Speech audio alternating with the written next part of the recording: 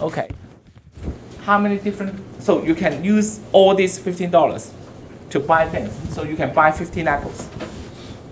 Or you can buy 7 apples or 8 oranges. Or you may buy 1 apple, 1 orange, 1 pear, and 12 star fruits. Okay.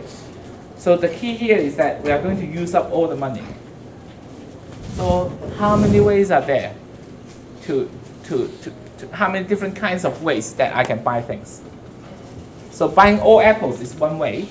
Buying 15 oranges is another way. Buying 15 pears is another way. Buying 7 apples, 8 oranges is another way.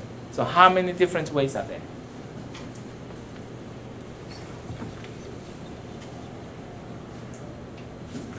Okay, so it turns out that this is a combination problem. This is a combination problem. So it turns out that the number of ways turns out to be, so there are $15, right?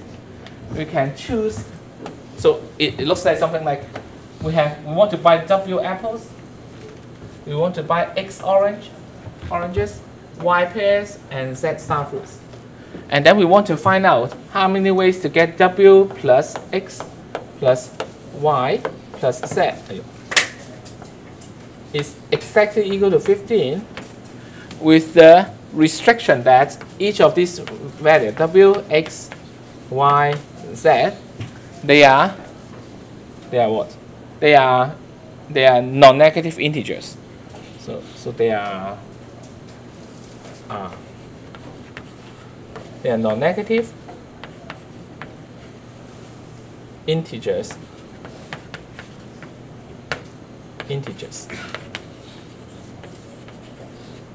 So how many ways are there? So first of all, I hope that you can see that this problem and this problem are exactly the same. Is it okay? So we are translating the problem on this side into a mathematical description. Okay. So we are asking the same thing. The number of ways to get W, X, Y, Z that satisfy this equation with this restriction is the same as the number of ways that we are picking these fruits from the supermarket. Okay, so these two are the same. We didn't know how to solve this problem yet, but first of all, we should see that these two are the same. Is that okay? Okay, so whenever you have a technique to solve this problem, or you have a technique to solve this problem, then you can solve the other problem. Okay, good. And now, so how should we do? So there is a very there is a clever observation. Okay. So first of all the apples are the same to us, so we don't care. We just care how many apples are there. So suppose that we want to buy 5 apples, and then we want to buy 0 oranges, we want to buy 6 pears, and then we want to buy 4 star fruits. Okay, then we can represent this one using this notation. So I want to buy 5 apples, so I have 5 star symbol here, and then let's say this is the boundary. I have a boundary that separates. So this is talking about how many apples that I have, and then I don't have any orange, so I have a boundary between orange and then the pears, and then I have 6 stars here, and then I have 4. Is that okay? So I'm going to use this representation, the stars and bars, to represent a particular selection of 15 things. Is that okay?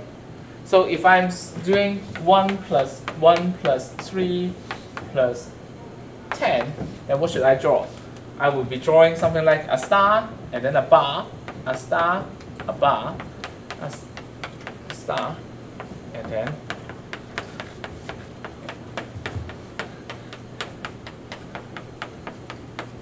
something like this. Is that okay? If you're okay with my so this one corresponds to this one, and this one corresponds to this one. If you understand what I'm talking about so far, could you please raise your hand? Okay, good. So it looks very simple, right? So whenever you have a way to buy things, I have a way to draw it using this bar and star format. Okay? Now, so I can have a very strange case, like 0 plus 15 plus 0 plus 0. Then in this case, what should I draw? I will be drawing nothing here, and then a bar, and then many stars here, 15 stars here, and then a bar for this one, and then a bar for this one. Is that okay? Is that okay? Okay. Now, so this format and this format and this format, they are representing different cases, but they have something in common. So what is the common thing? So for this one and this one, they have something in common. They have something to be the same. What is the same? Very good. Same number of bars and same number of stars. Is that okay? So they have the same number of bars and same number of stars. How many bars are there? 3. Okay, 3 bars. How many stars? 15 stars. Okay, 15 stars. Is that okay? Good. And let's imagine you have a crazy friend, and then this friend likes drawing a lot. Okay, so someday he draws a line that has 3 bars and 15 stars. Like your friend draws. So 15 stars. So he draws 2, and then a bar, and then he draws 4, and then a bar, and then he draws 3, and then a bar, and then he draws 6. Okay, this is what your friend draws. But you know that this one corresponds to a particular way to select the fruits, right? Right? So what does it mean? It means that any way to select fruit can be represented by 3 bars and 15 stars. On the other hand, any way to draw 3 bars and 15 stars, it represents a way to select the fruits. Okay? Okay, now, if we can know how many ways are there to draw 3 bars and 15 stars, then we know how many ways are there to select the fruits. Is that okay? Then how many ways to draw 3 bars and 15 stars? How many ways are there? Yeah, how many ways are there? Yeah, so the bars can be at the second location, the 4th location, or the 1, 2, 3, 4, 5, 6, 7, 8 location, right? 8th location. Okay. So how many ways to draw? So you can think of this as what? You can think of this as you have altogether 18 positions. So for all these 18 positions, we are going to choose 3 of them to put the bars. Maybe I put a bar here, I put a bar here, and then I put a bar here. After selecting which 3 positions we put the bar, then all the remaining we are putting the stars. Is that okay? Okay. So the total number of ways is, so the number of ways to have 3 bars and 15 stars must be equal to 18 choose 3. Or it is equal to 18 choose 15. Is that okay? Is that okay? Is that okay? Good. Okay, or if you don't like, it is like you have an English word that has 2 different symbols. So 3 of them are A's and 15 of them are B's. So how many arrangements are there? So there are going to be 18 divided by 3 factorial divided by 15 factorial. Is that okay? So this is what? This is 18 choose 3 or 18 choose 15. Is that okay? Okay. Good. So this is okay, so so this is one way of looking at things like this. So there is another way. But perhaps it's too complicated. Yeah. So if you understand what we have been doing so far, then it is like you have 11 stars and 2 bars. Is that okay? each plus symbol is a bar. 11 stars and 2 bars. So it is going to be 11 stars, 2 bars, choose 11. Okay? So this is the answer. Okay. Is that okay? Now, let me make this problem more complicated. Suppose that this time we don't want non-negative integer solution. We want, okay, so I'm going to change it. How many positive integral solution? So positive means that you cannot have 0. You cannot have 0. Then how do we solve this? Positive integral solution. So there are a couple of ways to do that. First of all, you can find out how many solutions are there that are non-negative. You know how to solve it. And then how many solutions are there that x is 0? How many solutions that y is 0? How many solutions that z is 0? How many solutions that x and y are both 0? How many solutions that y and z are both 0? How many solutions that x and z are both 0? We count all these different cases. We are going to use inclusion-exclusion principle and then find out how many ways that we have positive. Is that okay? So this is one way. Do you understand my point? So these contain, so the previous calculation, we find out the number of non-negative integral solutions, but it is over-counted because some of the cases we don't want. We don't want x to be 0. We don't want y to be 0. We don't want z to be 0. Am I correct? So we can use, so the previous one is like, what? 11 plus 2 choose 11. These are all the ways that we can have non-negative. But then we need to minus the case that x, so we need to minus the case that x is equal to 0. We need to minus the case that y is equal to 0. We need to minus the case that z is equal to 0. Is that okay? And then we need to add back the case that x and y are both 0. We need to add back the case that x and z are both 0.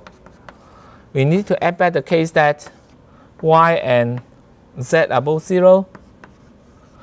And then we need to subtract the case that x and y and z are all zeros. Okay, but we know that the last case doesn't happen. So this is one way. Okay? This is one way. Okay. Oh, is that okay? Oh, let's do this. Let's do this. Let's do this. This is a not so clever way, but it works. Okay. So first of all, how many cases are there that x is equal to 0? For x plus y plus z is equal to 11. How many cases are there? How many cases? So I tell you x is equal to 0, right? So you just want to determine what is the value for y and z. So y could be 0, 1, 2, 3 up to 11. So there are going to be 12 cases. Is that okay? So there are 12 cases here. Things are symmetric. So the number of cases that y is exactly equal to 0, there are 12 cases. The number of cases that z is equal to 0, there are exactly 12 cases. Is that okay? And then how many cases are there for x and y are both 0? So if you tell me x and y are both 0, then z has to be 11, right? So there's just one way. So you add back 1, you add back 1, you add back 1. Is that okay? Okay, so let's calculate this value. This is 13 choose 11. So it is actually 13 choose 2. 13 choose 2 is equal to what? Anyone can calculate this quickly? 78, right? 13 choose 2 is 78. So 78 minus 12, minus 12, minus 12. So you minus 36, so you get 42. Is that okay? And then you add 1, add 1, add 1. So if the calculation is correct, so this will be equal to 45. Is that okay? So we can solve this problem to find out the number of positive integral solutions. It is equal to 45. We can do so by using inclusion-exclusion method. Okay, but there is a cleverer way. Okay, so there is a cleverer way. So let me use this one.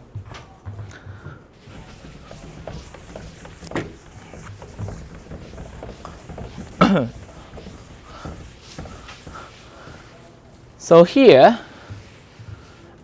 I think this is slightly cleverer, okay?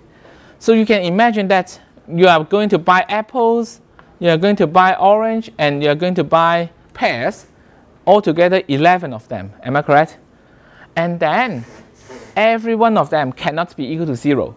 So there must be at least an apple here, there must be at least an orange here, and must be at least a pear here. Okay, so you can think of that. These three things are there. They are there, stuck. You cannot change because it represents they have at least one. So what does it mean? So the first three things are selected for you. They cannot change.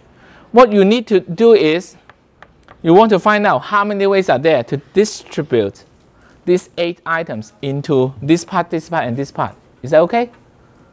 Is that okay? So you can think about something like this. Okay, so x is the total number of apples. But let me say we define something called x prime to be x minus 1, y prime to be y minus 1, and z prime to be z minus 1. Is that okay? So x is the total number of apples that we have, but then you have 1 there, that must be there. So x prime is how many other apples that you want to put in for the for a basket. Y prime is y minus 1, z prime is z minus 1. So here we are asking how many ways to have x prime plus y prime plus z prime is equal to 8, where x prime, y prime, z prime, they are greater than or equal to 0 and integers. Is that okay? Now suddenly, we know how to solve this problem. This is the same problem as before. We are asking how many ways to have 3 numbers added together. They are non-negative. This is 3 numbers, non-negative. How many ways are there to add them? So in that case, this will be equal to, so there are 8 stars, 2 bars, choose 8. So this is 10 choose 8 or 10 choose 2. 10 choose 2 is 45. And this gives us the answer. Is that okay? Okay. Okay, one more variation for the same theme. So far so good, right? Similar problem, but let's slightly change. How many solutions are there for x plus y plus z is less than or equal to 11? Less than or equal to, okay?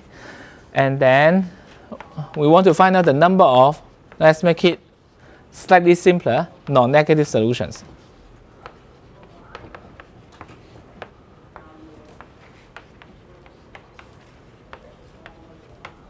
So how many non-negative solutions are there? For x plus y plus z is less than or equal to 11. So this time 0, 0, 0 is an answer. 0, 0, 1, 1, 0, 1, 1, 0, 0, whatever. So there are a lot of answers, right? So how can we solve this problem? Again, there are also 2 ways, okay?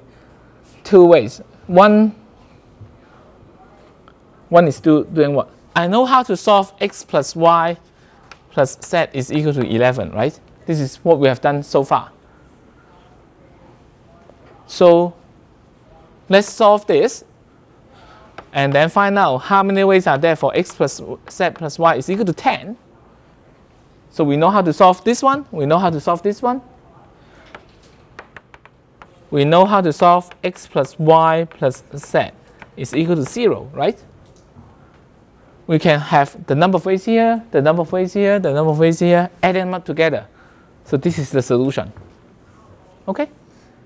This is actually not bad. We are using what? Rule of sum. Okay, all these are representing cases that are disjoint, that one appears here, does not appear in another part. So we can do this. So here,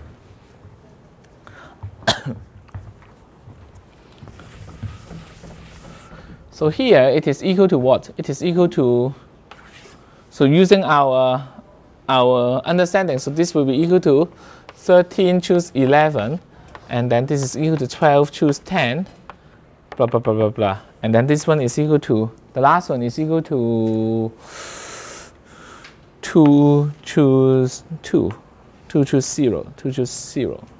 Okay? Anything choose 0 is counted as 1. Okay? I don't know the special case for 0 choose 0, but any integer, positive integer choose 0 is counted as 1.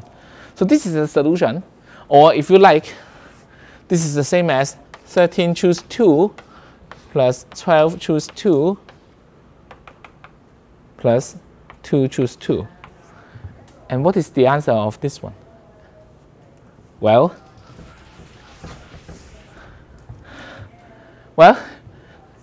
so what is the answer? Okay, you can use your calculator. Okay, but let's see if we can have a better observation. Maybe this one you can solve it more easily.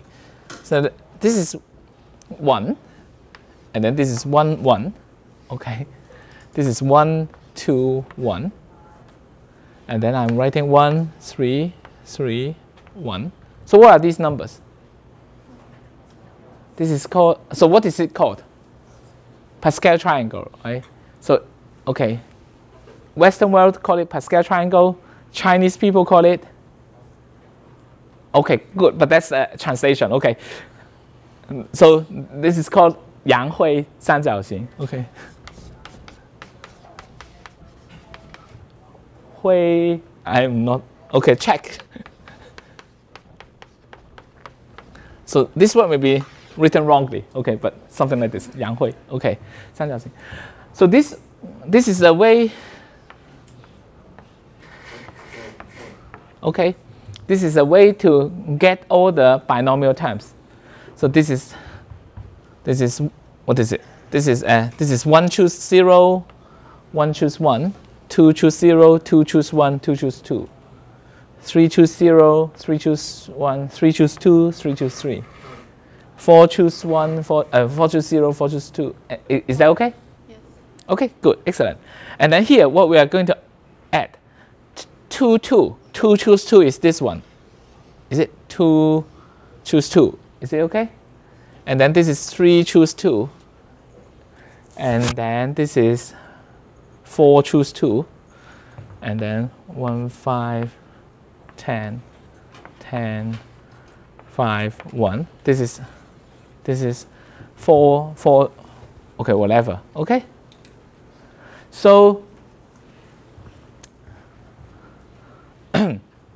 so this one, plus this one, plus this one, plus this one, we are adding this up to 13 choose 2, right? This is what we want to compute. Okay, this is what we want to compute. So let's see. If we have just one term, it is 1, am I correct? If we have 2 terms, adding the first 2 terms, what do we have? So we have 4, right? But this one is the same as this one. So if you add these 2 terms, you get this number. Is that okay? Does that make sense? You get the first, if you add the first 3 numbers, this one, this one, this one, you get this number. Is that okay? If you get 1, 2, 3, 4, you get this number. Okay? So, is that okay? So, so this number is what? This number is 3 choose 3. This number is 4 choose 3. This number is 5 choose 3. The next number is 6 choose 3, and so on and so forth, right? So the answer here should be equal to, under our observation, it should be equal to something choose 3. Am I correct? Is that okay? And what is that something? The first term 2 choose 2, it is equal to 3 choose 3. You add the first 2, 2 choose 2 and 3 choose 2, you get 4 choose 3. So if you add everything up to this point, you should have how many? What choose 3? 14. Excellent. So this is equal to 14, choose 3. Is that okay? Okay, good. So we have, so this is to save some time to do the calculation. And now, let me tell you a cleverer way. I think this is quite clever. Okay, I don't know how to do this. I think the tutors taught me how to do this. Okay, so this time we have x plus y plus z is less than or equal to 11, right? Now, the next thing is very creative. Let's add something called a w. W is what we call the surplus. Okay, if x plus y plus z is less than 11, w will make it add up to exactly 11. Is that okay? So if you have a solution here, like 0, 0, 0, then it will correspond to the case of 11, 0, 0, 0. Is that okay? If you have a solution here like 5, 2, 4, then you will correspond to a solution here like 0, 5, 2, 4. If you have a solution here 1, 1, 1, it will correspond to a case of 8, 1, 1, 1. Is that okay? Is that okay? So the number of ways to have w plus x plus y plus z is equal to 11 is exactly the same as the number of ways to have x plus y plus z is less than or equal to 11. And the restriction on w is the same. It is non-negative integer. Okay, because the largest thing that x, y, z can get is 11. So w will get a 0 value there. And then the smallest value of x, y, z will be 0. Okay, w will get 11. So what does it mean? It means that the choice for w, x, y, z are all the same. They are choosing from non-negative integers. So the number of ways here will be equal to what? So how many bars are there? So there are 1, 2, 3, 3 bars. So it is 11 plus 3, choose 11, or 11 plus 3, choose 3. So we get the same answer, 14, choose 3. Is that okay? Okay, so I hope you like the discussion so far. So we still have a little bit of things we have not discussed about combinations. So let's leave that for next week. Okay, that's all. Thanks. Okay.